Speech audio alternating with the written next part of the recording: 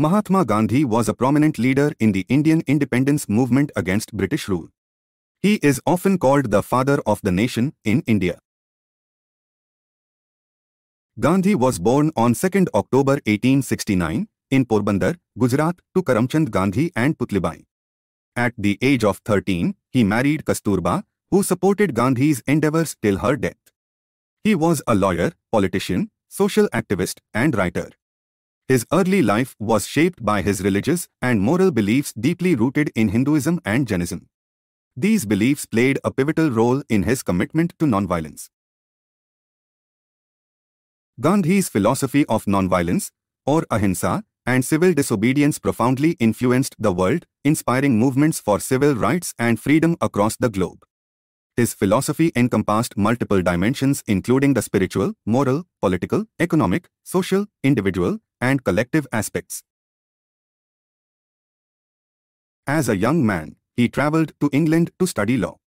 Gandhi was 23 when he moved to South Africa in pursuit of a case in 1893 and ended up staying there until 1915.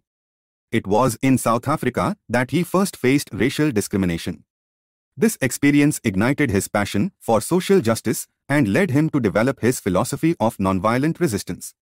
He fought the racist regime with a novel method of mass agitation, which he called satyagraha. Returning to India in 1915, Gandhi became a leader in the Indian National Congress. Following the success of satyagraha in South Africa, he decided to use the same method to fight against the British regime in India. Gandhi believed that the dharma of nonviolence could unite all Indians. He initiated various campaigns to address widespread issues such as poverty, discrimination, and the quest for Indian self-rule, Swaraj. Among his most significant movements was the non-cooperation movement in the 1920s, where he urged Indians to boycott British goods and institutions. In 1930, he led the iconic Dandi March, a 240-mile march to the Arabian Sea, protesting against the British salt tax. His call for the British to quit India in 1942 marked another significant campaign, urging Indians to engage in non-violent civil disobedience. Throughout his life, Gandhi also undertook several fasts unto death to address various social and political issues, emphasizing his commitment to non-violence and justice.